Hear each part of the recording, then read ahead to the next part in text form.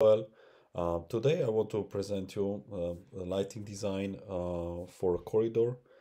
Um, I have already created the space in Dialux Evo, so if you don't have a DVG file, then you can create easily by yourself the space based on the dimension of your space by just click on the room planning.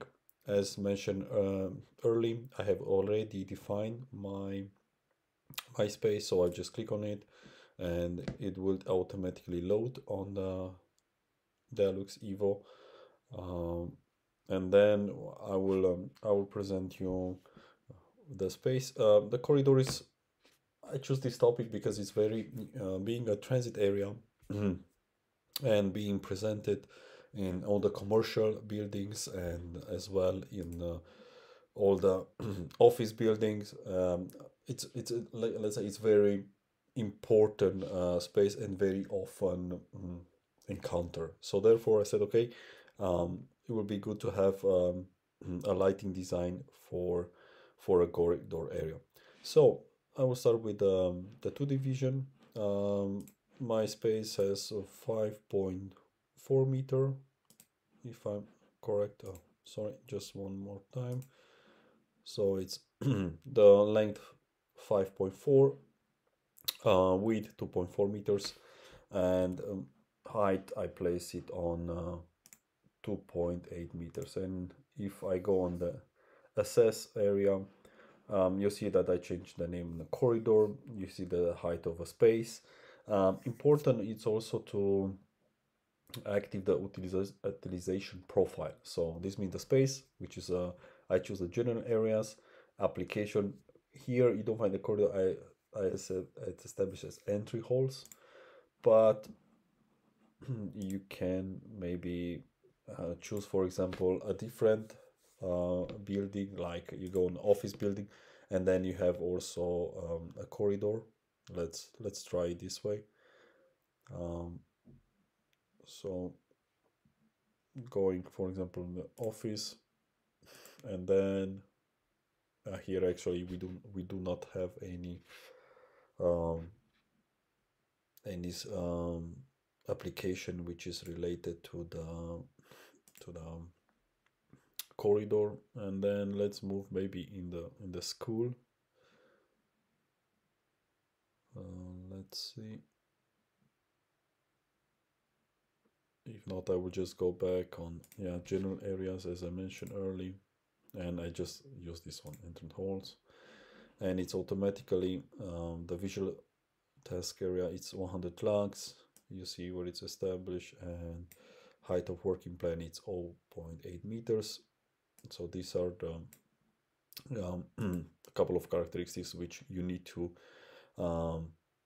fulfill when you establish the lighting design for a corridor area. I want also the, let's say, on educational buildings. Let's see if we can see here. We have more spaces. Here, like circulation area corridors. Let's choose this one in the end. The value is the same, 100 lux, and also let's see the height of working plan. It's on the floor level, so this is on 0 meters, which usually this in this way I was establishing the lighting parameters for a corridor area. Okay, so after we establish also the lighting parameters which we need to fulfill. It's let's have a look on the 3D aspect. So yeah, it's not a big space. I put also 3 windows on one side, and then I said, of course, you have, being a transit area, you have one door on door, let's say on the right or left.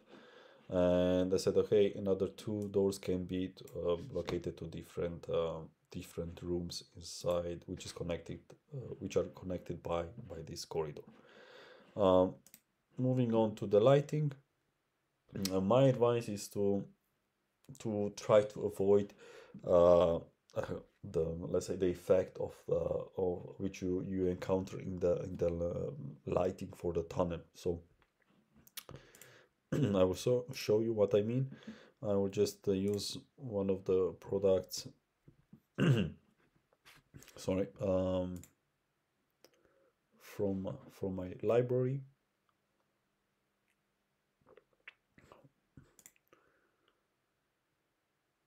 Let's see if we place this one. So I want to highlight is try to avoid continuous line when you design a lighting um, for for a corridor.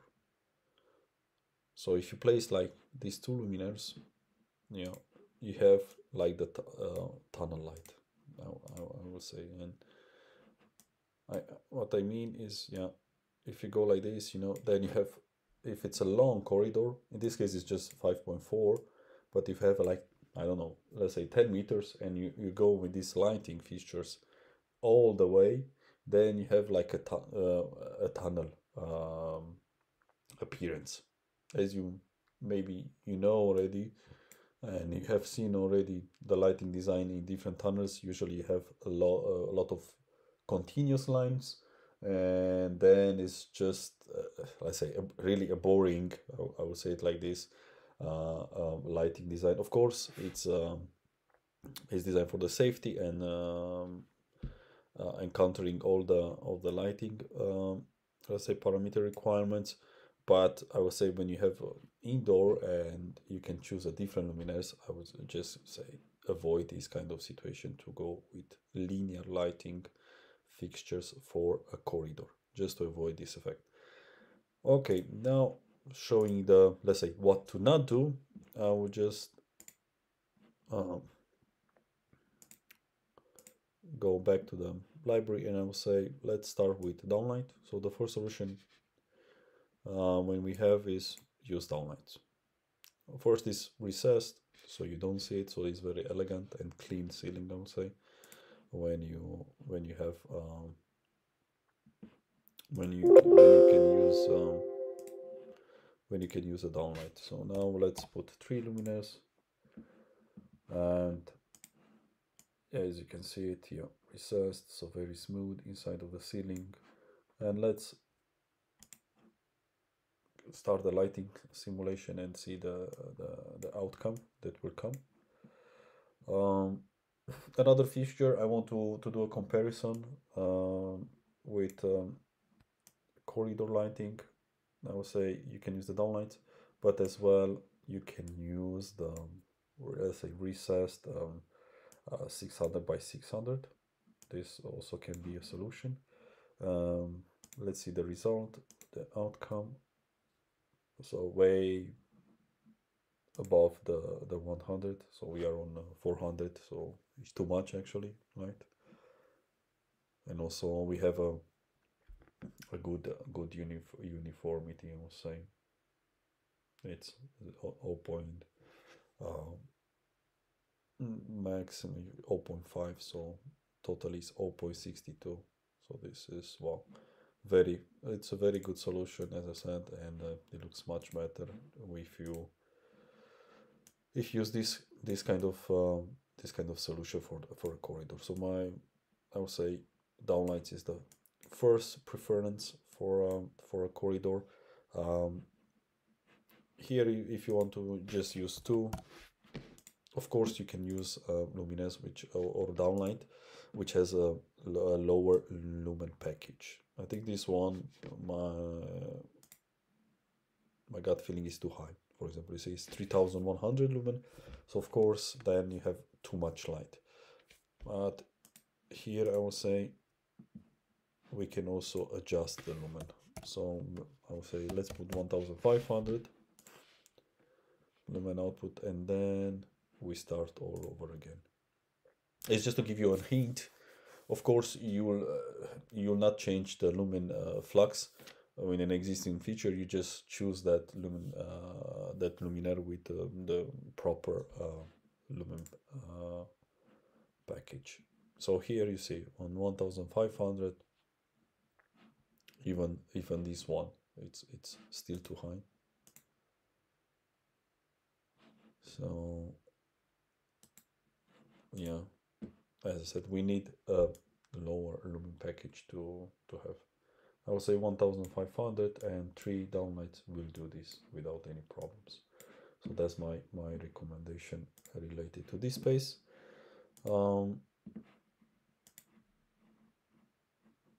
Next, let's see this one. I think it's also too high. Yeah, it's the same. I try to find a less powerful downlight. Let's choose this one, for example. So to see, yeah, this was 2000 lumen. Still, it's will be, if you want to replace, is you just click here, replace selected luminaires, and then you just click on the luminaire which you like to be introduced in the calculation. And here you just, after you have already introduced the new luminaires, you just click the start button for the lighting design, and let's see the outcome if we choose a different downlight with a lower lumen package. So now, yeah, perfect. So this will be practically the solution for us. So 136 lux level and uniformity 0.65. So this is what we need for this space. And if you want to go for a 6x6, as I mentioned, again, you just select you just select the two luminaires, then replace selected luminaires, and then it's opening automatically let's say library with luminaires which you have been used. And here I will just select one by default, apply. Of course, this will be a little bit too much light, I will say, because I see it's 2800 lumen. So the downlights will be of 2000 lumen. It's okay to use 2. If you want to use 3 luminaires, then I would say I would recommend a lumen package of 1500 lumen output. And let's see the results. So yeah, it's too high also in this case. So you will need a lower lumen package of the 600 by 600. So let's see. Yeah, the result.